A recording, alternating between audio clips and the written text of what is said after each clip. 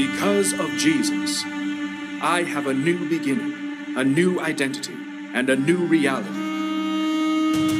Jesus, for who he is and for what he has done for me, should affect my life, my relationships, my emotions, and how I live my everyday life. Jesus changes everything.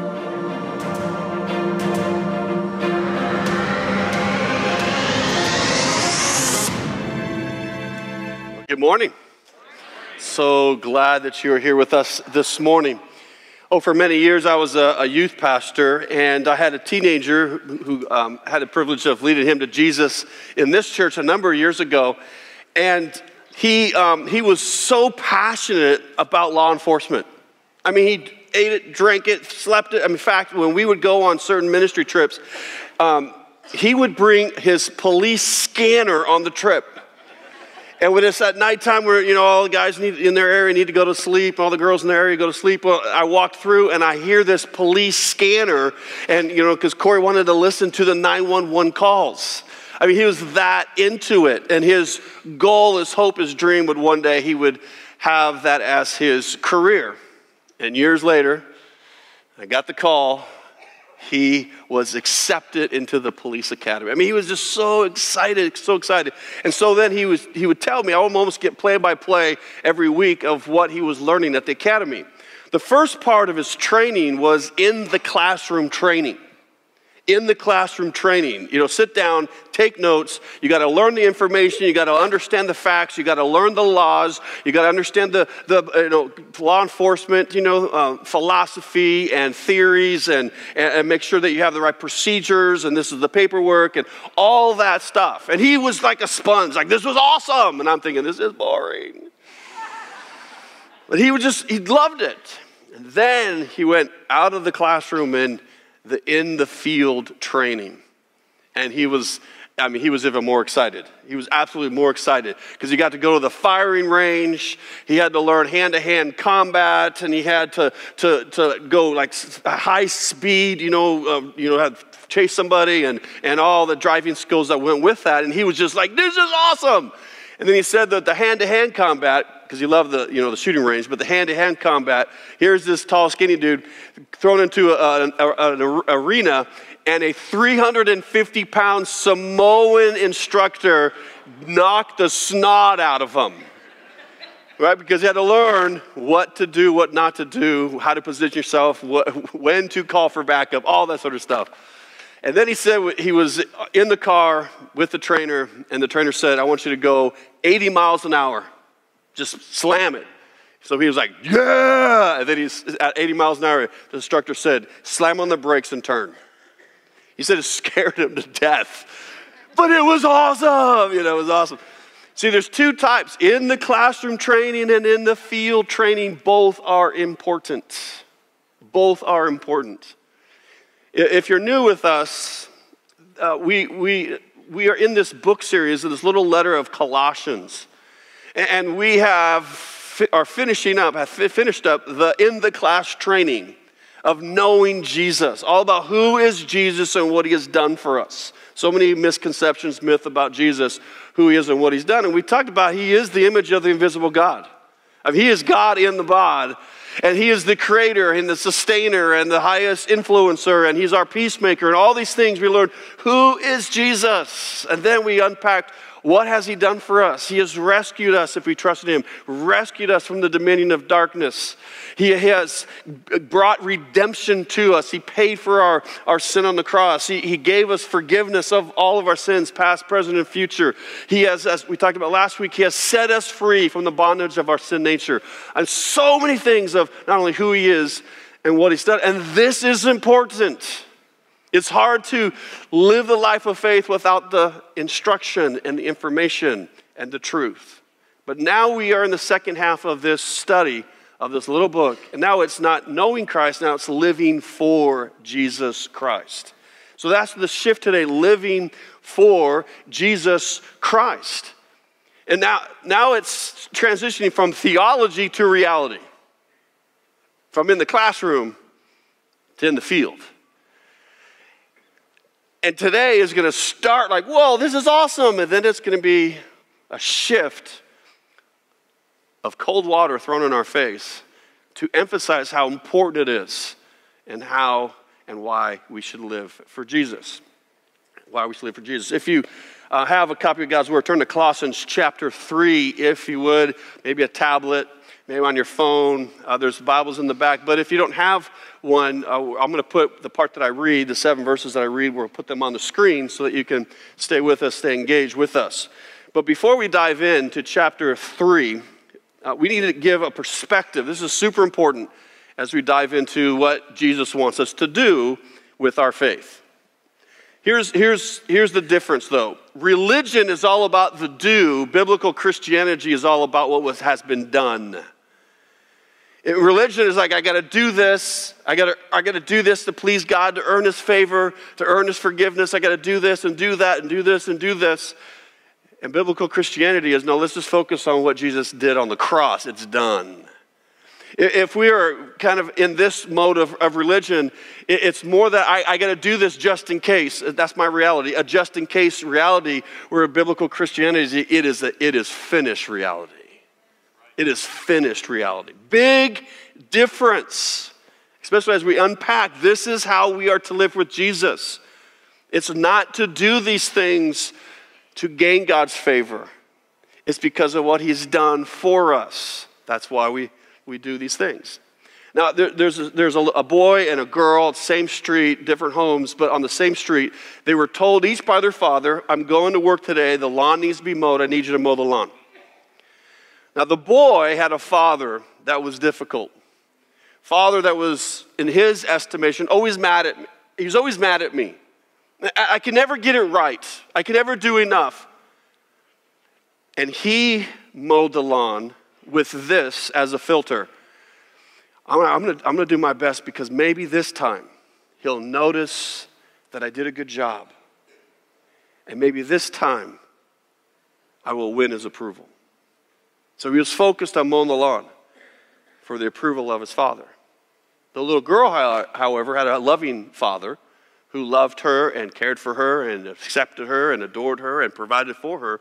And she had a whole different approach to mowing her lawn. She did it with an excitement. She did it because I love my dad. I want to honor my dad. And I'm going to do the very best job that I can for my father. Here's the difference. The boy did something to appease his father. The girl did something to please her father. See, biblical Christianity is not what is portrayed around our culture and our world. It is vastly different than religion. I've got to do to appease God. So as we go down this path, some of it's going to be like, yes, this is awesome. Other times in the field training, it's going to be, this is hard. Remember why. Because of who Jesus is and what He has done. We do these things to please Him, not to appease Him. Do these things not to please Him, not to appease Him. So we begin in chapter 3, and we left off last Sunday, of an illustration of what Jesus did for us. And He gave us 2 examples, 2 pictures. And one of the pictures I'm not going to talk about, and I won't talk about that topic for at least 3 years. If you watch online, you don't understand what I'm talking about. The other picture was that when we trust in Jesus, is like a picture of a baptism, that we, all of our life and our past and our guilt and our shame has been buried with Jesus. And then we are raised in newness with Christ, new life with Christ, new hope for Christ, new future with Christ. That's where He leads off in chapter 3, verse 1. He says, since then, you have been raised with Christ. When you trusted in Him as your Savior, you've been raised with Christ. He says this, now, set your hearts on things above where Christ is, seated at the right hand of God. Set your minds on things above, not on earthly things, for you died. And your life is now hidden with Christ in God. And when Christ, who is your life, appears, then you will appear with Him in glory. In glory. if you're taking notes today, here's a central point. And this was printed, your programs were printed before the snow, or during the snow, so there's no underline, so you got to write fast and think fast. Central point, a vertical reality gives my daily life a reality check. You're going to see that today. A vertical reality, that's what he's starting with. If we have that, it will give my daily life a reality check. It's one thing to be in the classroom, to gain knowledge about who Jesus is, what he has done. That's in the classroom. That's important. But it's a whole different deal in our daily life, in the field, with people that know us, live with us, work with us, are acquainted with us. It's a big difference. But if we have a vertical life, got to understand it's going to affect our daily life with a constant, almost a daily basis, a reality check of living for Christ. Now, what he says here, let me unpack these. He says, set your hearts on things above. The heart in the Greek means this, our cravings, our desiring, seeking in order to find. I mean, that's that earnest search. We're determined. We're putting our whole heart into something. That's where that phrase comes from. That's what it means. That set your hearts on things above. Crave things above. Seek, desire. Be passionate about it. On things above. Not on earthly things. It says not only set your hearts on things above, it says set your minds on things above. That's what we think about, give attention to, dwell on, focus on. In the King James Version, it says set your affections. All right, that's what drives us. That's what moves us. That's the passionate search. I mean, you're thinking about it all the time. And then he says this, and I'll unpack this as a really interesting definition, on things above, not on earthly things. Now, when you unpack this word in the Greek, very descriptive, it means to unfasten, to unloosen. It's like, that sounds weird. Now, think about it. He's saying, set your hearts and your minds on things above, not on earthly things, meaning if we're going to do this, if we're going to have a vertical reality, we have to unbuckle, unloosen, unfasten what we know, all that we know and experience, and it's called this world, this earth. We can't fully have a vertical reality if we're tied to, strapped to, buckled to just earthly things. Now, let me give you a couple examples of this principle we do all the time. You've done this before in your life. Some of you maybe are here right now. See, when some of you have to go way back to think about this and remember this. Some of you, this is really fresh. When you're in love, like you found the girl, he's the guy. You may be at school, you may be at work, but you're unloosened. You're unbuckled because your heart and your mind is, I can't wait to see her again. I can't wait to see him again. I can't wait to after school or at lunch break or after work. I can't wait to talk to them. I can't wait to call them again. You may be checking off the boxes. I'm doing what I'm supposed to do in my classroom, or at work. But I'm not all there because I'm in love.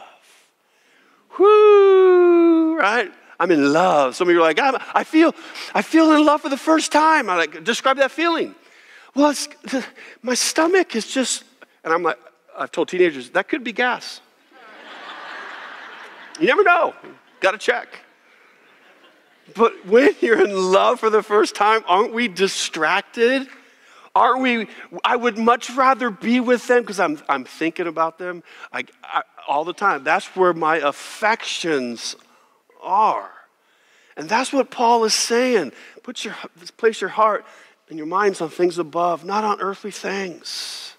Another way we live this out is when we're counting down the days of a trip we're about to take. And my wife and I are fully here. We're fully here. We're here, but not here, because in a few weeks we're going to do what we started 3 years ago, a new tradition called Empty Nest tradition. Is in March we go to Arizona. palm trees, heat, baseball games, heat. See my brother, heat, baseball games. All right, so we're here, but we're counting down the days because we're so looking forward to that, especially after all this snow, and it's been freezing. This California boy is hurting. See how we can get so distracted with things? And we're here, but really our hearts and our minds are unloosened, unbuckled, because we can't wait to be there. And that's what Paul is saying. Since you have been raised with Christ, you got a brand new life, you got a brand new hope, you got a brand new future, then set your mind, set your hearts on things above. Unbuckle yourself from this earth. And what happens, what it will do, a vertical reality will impact our daily life and give us constant reality checks, constant opportunities to refocus, to re-engage on what's important. And what happens is that this daily reality check will offer questions that we need to answer and wrestle with. Here's the first question. It's this, what is really important? Not seriously, what is really important? See, if we have a vertical reality, we're going to answer that completely different than we just have an earthly reality.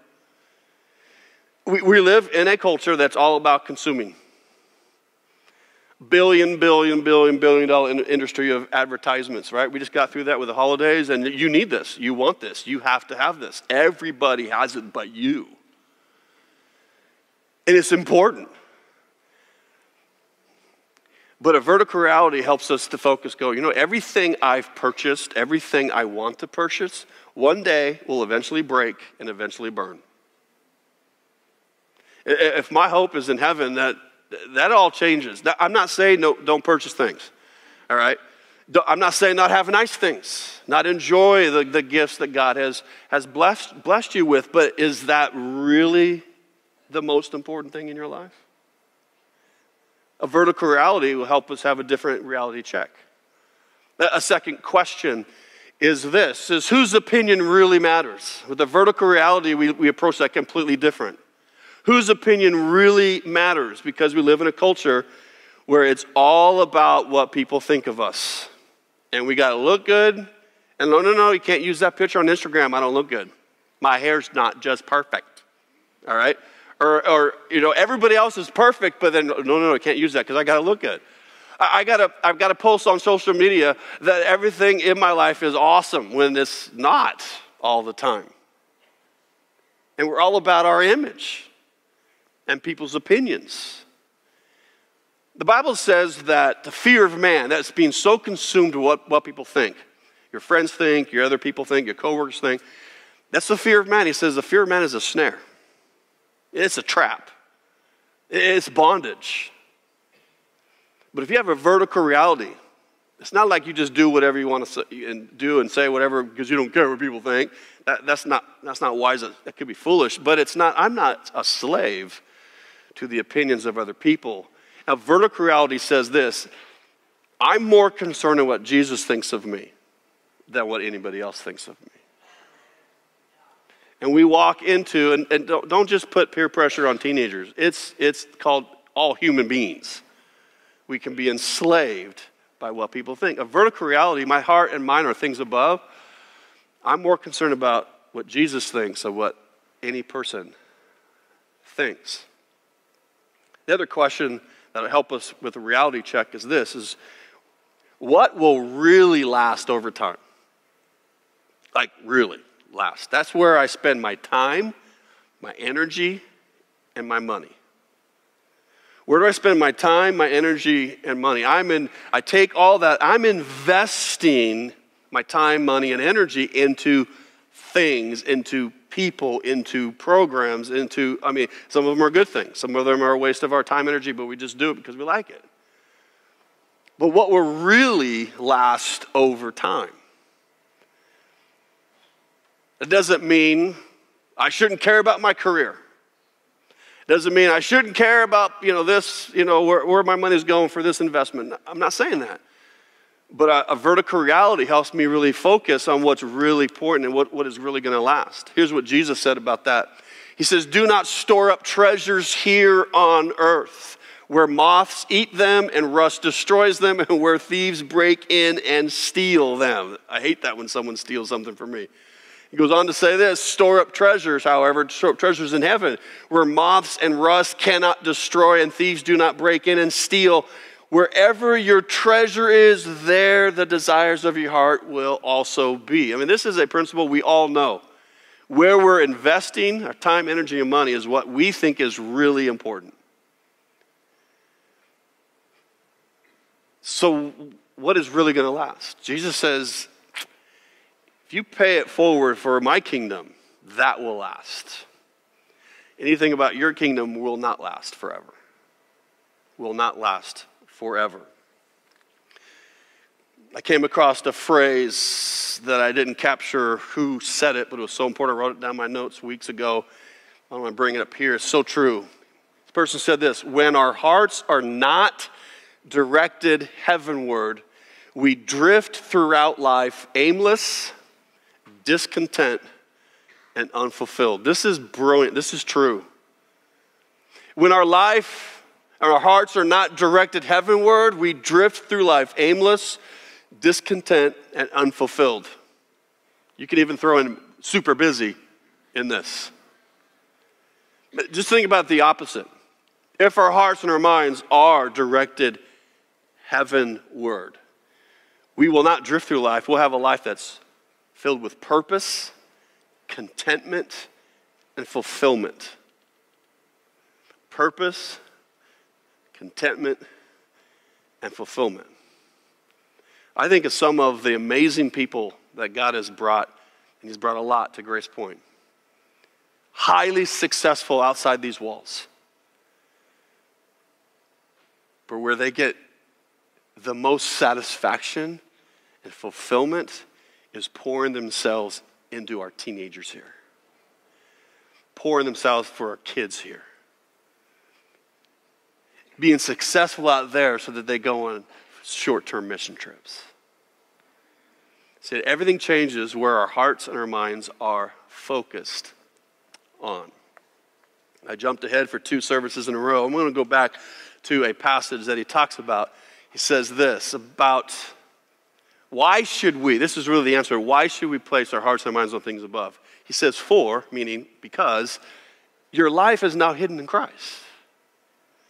Christ, I love this phrase, who is your life, he goes on to say. Now that you've been raised with Christ, you should set your hearts on things above, your minds on things above, not on earthly things. Why? Because your life is now hidden in Christ. In fact, Christ is your life. That is the beautiful picture of being so attached to Christ because I've been buried with Christ, my past, my sins, my shame, my guilt. Now I've been raised in newness of life. I'm alive now. I have a new hope, new life, new future. Now everything I do revolves around Christ. I'm hidden in Christ. He is my life. And my old way of thinking that it's my dreams, my hopes, my desires, and my hands on the wheel of my life, that's done. Now it's, okay, God, what dreams do you have for me? What desires should I have from you? And Jesus, you take the wheel of my life. I'm in the back seat, not in the passenger seat, because I'll reach over and grab the wheel. Because we've grown up, and that's been our habit. My old life is over, the way I approached it, the way I thought about it. And now, my life is not all about me, myself, and I. And that's my orbit. And everybody else, I will be happy if everybody is orbiting their life around me, myself, and I. No. My life is hidden in Christ. He is my life. My life, my hopes, my dreams are now orbiting around Jesus Christ. Jesus Christ. Jesus Christ. You see, what we've learned so far in the classroom, if you were here, and you can watch all of those previous online if you want to, that the supremacy of Christ means something. He outranks every power, every authority, every status. And it's talked about how he deserves, and he won't force his way, he deserves first place, preeminence in our life. The supremacy of Christ. And then we talked about all sufficiency of Christ. Everything we need is found in him. Everything in life we need at our core is found in Jesus. You put those two together with we have been set free from our sin nature. See, Jesus is not just something we tag on to our story of our life. We just would add Jesus to our story. No, Jesus is now our story of our life. He's everything to us. And that's the challenge that many believers have. They've just checked the box. I've trusted in Jesus, and I go to church, and sometimes I worship, sometimes I read his Bible, sometimes I come here. But Jesus isn't really our life, and we're like, why is my life aimless? Why is my life not fulfilled? Why am I not content? Because your focus, your heart, mind, affections are just on the temporary. You don't have a vertical reality. Jesus saved you. He has an inheritance waiting for you in heaven, but this life is just not satisfying. Well, it can be if you reorient your life that Jesus is your story. And as we unpack the practical ways to live for Jesus, if you just, like, Jesus really is my life and I am really all about him, it will change your emotions, it will change your relationships, it'll change your marriage, it'll change your parenting, it'll change the way you approach money and your job and your pay. And it will change it all for the better. But there's got to be some changes. Reorientate so that I have a vertical reality. It's all about focusing on Jesus. Now, the next few verses I'm going to read is that cold water thrown on our face. All what I talked about, oh, that's awesome. Okay, let's just start with the hardest thing right off the bat. To really live for Jesus and have a vertical reality. Verse 5, just said all this. Verse 5. Put to death, therefore. Okay, there's the water right there. Hear the screeching of the brakes. We're making a hard right turn. Put to death, therefore, whatever belongs to your earthly nature. And what does that mean? Put to death sexual immorality. Put to death impurity. Put to death lust. Put to death evil desires. Put to death greed, which is idolatry. The first thing we're told to tackle, not to appease God, but to please God, is sexual sin that's in and all around us. He said that, but he mentioned greed. I don't think he's talking about money there. The definition of greed in the Greek means insatiable desire to have more. And the word idolatry means anything more important than God. Cold water right in our face. Have a vertical reality right off the bat, then put to death sexual sins in your life that you may not think anybody knows, but your Heavenly Father has seen it all. He knows what you're involved with. Now, here's a statement that is hard, but extremely true. If you've been walking with Jesus for any length of time and you've been around, you've heard stories, heard the bad news that seems to be surfacing more and more, you'll know that this is true. Nothing more undermines a Christ follower's faith story than sexual sins. This is a harsh reality, but if we didn't care about you, God doesn't care about you, he wouldn't mention it. I wouldn't mention it. Nothing more undermines a Christ follower's faith story than sexual sins. Why? Because when we're involved in sexual sins, maybe parents know or a spouse knows, maybe no one knows but God. When we're involved in sexual sins, it greatly affects our walk with Christ, our worship of Christ, and our witness for Christ. It absolutely just unplugs the power in those three areas.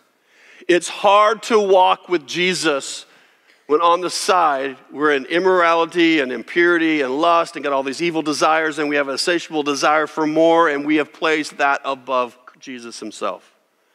It's hard to walk with Jesus. In fact, we hide from Jesus. Just all the way like back in the Garden of Eden. In their nakedness, they were shamed and they hid from God. And then we throw out excuses. Oh, I just don't like church anymore. I don't like youth group anymore.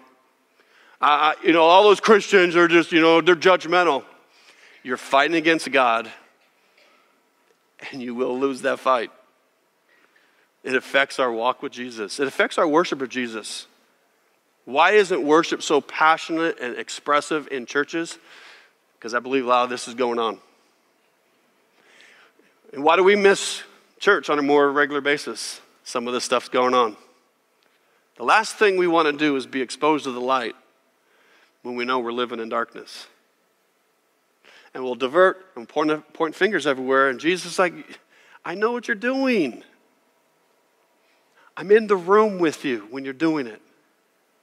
I see what you're clicking on. I see what you're watching on your phone. I see what you're doing with that person, and you know it's wrong, and I know it's wrong. So it greatly impacts our walk with Jesus, our worship of Jesus, and our witness for Jesus.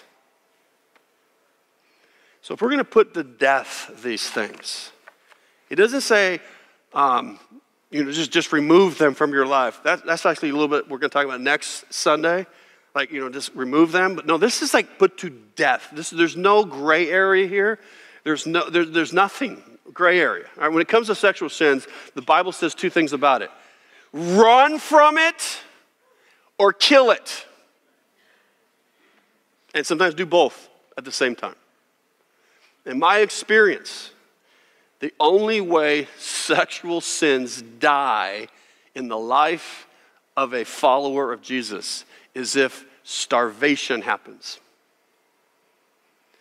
You can't I'll just reduce my intake of that. No. Complete starvation will cause death. And it takes some time. And it's hard because it has attached itself to our hearts and our minds and our relationships. Here's some practical examples. Before I said it, I'm so glad I'm not the Holy Spirit that I don't know everything that's going on in your lives. If I would know 20% of what's really going on in our church, I would resign today. I couldn't handle it. And I've realized over the years I'm not the Holy Spirit. I'm horrible when I try to be the Holy Spirit, try to guilt people. There's no power there. And there's no real change there when someone tries to guilt you. But there is probably someone in this audience or watching online right now that you're involved in an inappropriate relationship and you think you're faking everybody out. And you may think fake people out, but you're not faking God out.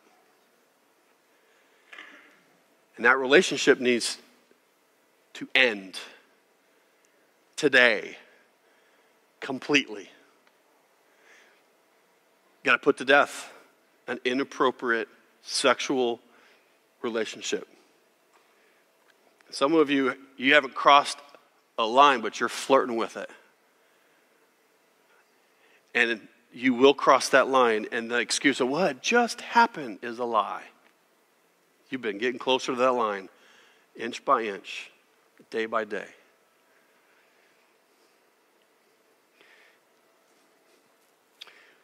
With our entertainment at home, we turn on the television, and some of you choose to have channels that just pour in sexual wickedness into your house, goes through your eye gate, goes through your ear gate, it affects your heart. I'm trying to be practical. Some of you need to cancel some premium channels. Some of you need to call your cable company today and say, these channels that have MA, mature audiences only, stuff that's coming to my house, cancel it, block them. Still remember having a long 5-minute conversation with DirecTV years ago, because that late at night I'm flipping through and they were, oh, this is the 3-month free. And my eyes were like, oh, my flesh was like, more, more, more. Come on. Every pastor, every person in ministry, we're guilty of sin and open to temptation like everybody else. So I called them up and said, remove those channels, block them. Yeah, but you don't understand, you're saving money. I don't care about the money. Well, for 3 more months, it's just, I ended up yelling. Cancel them. I don't want them in my eyes. I don't want to see them. And it made no sense to the dude on the phone. They're free. Like, no, they're very expensive. They're very expensive. So some of you need to do that. Some of you, the best thing you can do in 2019 is just, it's just like, this is crazy, okay? Is to cancel cable completely. But then I know what some of you are thinking. But I can still get it on my computer or my phone. The heart is wicked. Desperately wicked. And you need to install covenant eyes on your computer and your phone. Covenant eyes goes based upon Job. It says, I made a covenant with my eyes not to lust after a female. Well, you could say it all you want, but covenant eyes, you sign up for that and you find somebody that you respect, that you trust, and then every week they get a report of where you've been on your computer and your phone. See, a lot of us are dumb, but we're not stupid. See, we're dumb. Oh, I can't believe I did that, but we're stupid. We're not stupid to, like, if we know that someone important in our life is going to know where we've gone, guess what? We won't go. I'm not clicking on that, baby, because I don't want him to know. I don't want her to know. See, we may be dumb, but we're also not stupid. But guess what sin makes us? Very stupid. I've said this phrase over many, many years. With little to no accountability leads to incredible stupidity. Little to no accountability leads to incredible stupidity. Some of you are like, I don't watch that stuff. But you read it. They say, well, it's romance novels, but they're going into such description of clothes flying off and bodies coming together. Your mind is watching it, and it's making an indelible imprint. Put to death. Starve it. Starve it. And in verse 7 it says, you used to walk in these ways. In the life you once lived. But you've been buried with Christ, but now you have a new life in Christ. So live like it. Live like it. Romans chapter 6. It says this in the same way, count yourselves dead to sin, but alive to God in Christ Jesus. Therefore, do not let, it's a choice, do not let sin reign, rule, be in control in your mortal body so that you obey its evil desires. The illustration last week with the sin nature being wrapped up, our volunteers, kind of volunteers, wrapped up with the sin nature, but we have been cut. We have been set apart from our sin nature, but we go back to it and wrap ourselves in bondage. Based on sin. Goes on to say this, do not offer, meaning that's a choice. Do not offer parts of your body to sin as instruments of wickedness, but rather offer yourselves to God as those who have been brought from death to life, and offer parts of your body to Him as instruments of righteousness. Now that's the word of God. Let's get more specific. Do not offer your brain, your eyes, your mouth, your hands, your intimate parts, body parts. Do not offer those parts to sin as instruments of wickedness. But rather, offer your mind, and your eyes, and your mouth, and your hands, and the intimate parts of your body to God as instruments of righteousness, right living. I'm going to tell you this. It makes no sense to those who don't have Jesus. I'm like, that is so unfun. That doesn't sound like fun. Our Heavenly Father doesn't tell this because he's trying to be mean to us. That is one of the most loving things our Heavenly Father says to us, because he knows how intimate sexual temptation and sins are and the damage that it will do for decades and decades. And you can be healed and rescued from it because of Christ and only because of Christ. Why waste years? And why carry around regret? Because you can't undo certain things. It's very loving. So a vertical reality, our hearts and minds on things above, will show up in daily life. And he starts off with, to change how we think about what's life, what's important, opinions. But he starts off with, well, where's the direction of my affections? Are they in the direction of God, or are they in inappropriate directions? And if they are, put to death those things. You can't walk with Jesus, worship Jesus, and be a witness to Jesus if you got this junk going on in your life. And once you cut that off, put to death, you will experience life and freedom like you haven't experienced ever or in a long time. And you can live your life with joy and purity and peace and power that you're not living with today. So I close with something very practical. Very practical. Got to make a vow. You got to follow through with it, that I should not, or I will not, watch, read, click, or touch anything that will not direct my affections toward Christ or toward my spouse. If you're not married yet, it's your future spouse. That I will not watch, read, click, or touch anything that will not direct my affections toward Christ or toward my spouse. Would you pray with me? Oh, Lord, this is a challenging passage we went through today. First part was easy. The second part got real. Maybe got painful. But Jesus, if you have saved us, our life is now hidden in you, and you are our life. Our story should all revolve around you. God, I pray that you would take your word, your truth, I didn't write this, your truth, and impact the hearts of those who listened in person or online today. And you're saying, please make changes. I have a much better, much more enjoyable future for you, but you have got to put to death certain things starting today. Lord, I pray that you take your truth and fill people with power to obey you. And God, may they experience you and taste you like never before, because they changed their reality to a vertical one, not an earthly one. God, I can't make those changes. I'm desperate for you in my own life to keep it vertical and keep pure. I'm in a battle every day. Oh, I pray that you give great victory for those who heard from you today. Help us as we move forward in other practical daily aspects of life to live for Jesus that makes a difference.